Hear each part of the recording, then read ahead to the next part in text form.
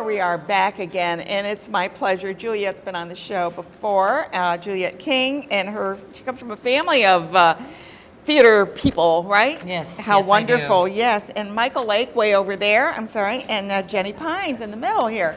And we're going to be talking about Shakespeare, and these are young people in Shakespeare. This is incredible. I love to see people get excited about Shakespeare. I do too. It is wonderful. And you're directing it? I am directing. And what's so good about the 12th night? Why is it different than the 11th or the 13th? Well, funny enough, in Twelfth Night, the name, it's also, or what you will, the name really has no relevance whatsoever to the play itself. But what I love most about it is that it is probably Shakespeare's funniest comedy. It's just straight comedy. There's no interior, all the underlying themes or motives or anything. It's just nobody gets killed. Nobody gets killed. It's just come on out and have a good time with it. Right. And that's what I like about it. And it's sort of like the French farce, but only in Shakespeare's right. time. Exactly. Right. It just keeps snowballing until the very end when it all just explodes. Now I know we got Jennie here with with her names, and she's got 2 names for the show. So what are you playing? Well, I play Viola. She is my character throughout the entire play, but she disguises herself as Cesario so that she, basically can survive throughout the entire play. If you think about Shakespearean's time and the role of women during that time in society, a woman she's not really smiled upon or is relied upon to take care of herself. So she ends up in this new land that she's not really familiar with, and the only way that she can think of to survive is to dress up as a boy and serve this noble duke, which causes all sorts of chaos throughout the play. I would imagine that it could possibly do that. We just happened to see the movie Albert Nobbs, which was about a woman that is a man because she can't get a job or something in Victorian time. Yep. So we can understand that.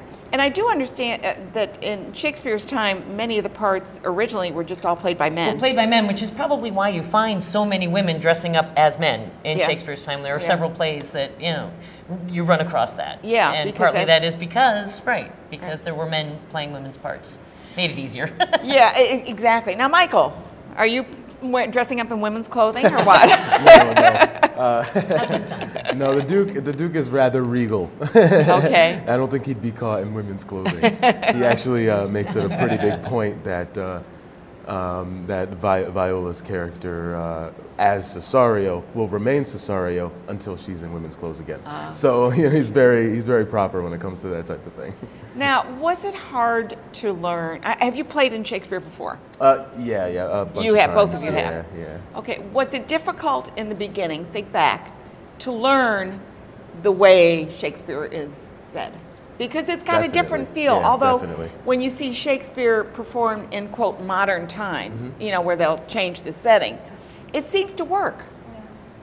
It translates really well, and to go back to the original question, yes, it's difficult. It's almost a different language, and not only is cadence and sentence structure different, but a lot of times there's references that you can't hope to really fully grasp and understand unless you do the work. Colloquialisms of the era. And everything, yeah. right. And I mean, for me, it's gotten to the point where it's, okay, yeah, after sitting with the script for a couple weeks, you're like, I know what I'm saying, kind of. Yeah. And then, as the show progresses, I mean, for myself, Well, I know whenever I've read Shakespeare, I always have to read it annotated. Or not, with the footnotes. With footnotes, right. Oh, what does that mean? Oh, that's what that means. Oh, that's what that means. One of those things. Yeah, I've absolutely loved Shakespeare. Ever since I was little, my mom actually gave me one of those, the full collection of Shakespeare, the little books of Shakespeare. So since I was about 8 or 9, I've been in love with this, like all of his different plays. Do you have a favorite play? Oh God, there's a lot of them. This, I will admit, is one of my favorite plays. The 12th. Yeah, I love it for the fact that, just the disguises and the masks that you get to wear, and it's just really comical with all the trouble that not only myself but my twin brother decides to get me into, and Well, all the Shakespeare mix-ups. stands up It stands up. Stands That's the why test of it's time. so It really does. wonderful. It Yes. just really stands up. And Michael, do you have a favorite play? My favorite Shakespeare is probably one of the least done Shakespeares. I love One of those kings? Actually, no, Comedy of Errors. Oh, Comedy of Errors. And I think partially it's because it deals with two sets of twins. Finding two people that look enough alike that aren't actually twins is hard enough. You know, two sets is probably damn near impossible. So, Yeah. Oh, that's really I'd say, yeah, I'd interesting. say that's one of my favorites, just because it's got this level of the Twelfth Night's kind of who's who and disguises and things and tomfoolery, but it goes to that next level. You know, with again the two sets of twins and the double mistake. Well, I'm going to have to reread that again. It's It's been a long time since I've read some of those plays. So just if I may, I saw you showing some of the pictures that Yeah, we brought let's over. talk about those, The fellow's name is Tom Killips. Okay. Who does our photos for He's us great. every time. He is terrific. He is just fantastic. And you see the twins there in their outfits, and they are doing very well playing twins. It is hard, Michael, you're right, to find two people who look enough alike They're believable. to get through it. Right, but we have a Well, they terrific could be costume fraternal designer. twins. Right, no, and that's Fraternal, often hey. that's what you see. You get- do see this. My twin is taller than I am. Yes, he is. He is a little bit taller than Yeah. you, but men do gravitate towards being a little taller than women. But yes, but that gives you a real flavor. When for can the they fun. see it? When can they? It opens August 31st. We do have the Pay What You Will on August 30th, Thursday, Right. August 30th. And it runs 3 weekends. Friday and Saturday shows are at 7:30. It's a change. They used to start at 8, but now we're starting Yeah, a lot Friday and of them are Saturday at starting a little bit 7:30. early, Yep. yeah. And then Sunday shows are at 3. Yeah.